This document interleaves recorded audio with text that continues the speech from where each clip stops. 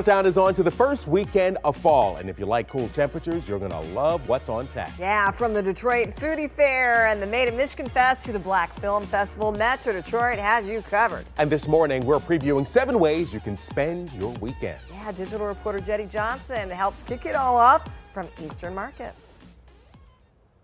Hello, Metro Detroiters. I'm Jetty Johnson, and I'm at Eastern Market, where once again the Detroit Foodie Fair will return. The fair, which features unique foods and handcrafted kitchen items from local artists and cooks, will take place this Sunday starting at 10 a.m. Guests can try foods from all over Metro Detroit, and they will also get the chance to help crown this year's Detroit's Best Foodie Find.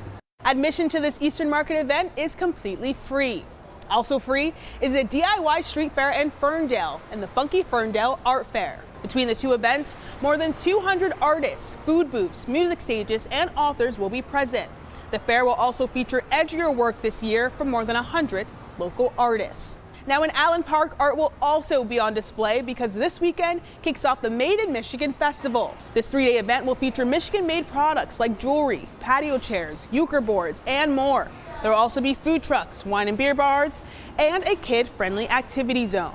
Now back here in Detroit, Black filmmakers are the highlight because this weekend kicks off the Detroit Black Film Festival. The event, which features more than 12 independent films, is meant to showcase the voices and stories of Black independent filmmakers. Day passes for this event will be $25 each day or $85 for all access. Now if those events don't excite you, there is also a seafood festival in Detroit, a beer and wine festival in Westland, and musical performances by Mary J. Blige, Brian Culberson, and Marquis Jordan right here in the Motor City. So to plan your weekend out, head over to WXYZ.com to find a list of events and details. Happy planning, and back to you guys in studio. I mean, so much to do, so little time. I know, we gotta cram it all in though. Yeah.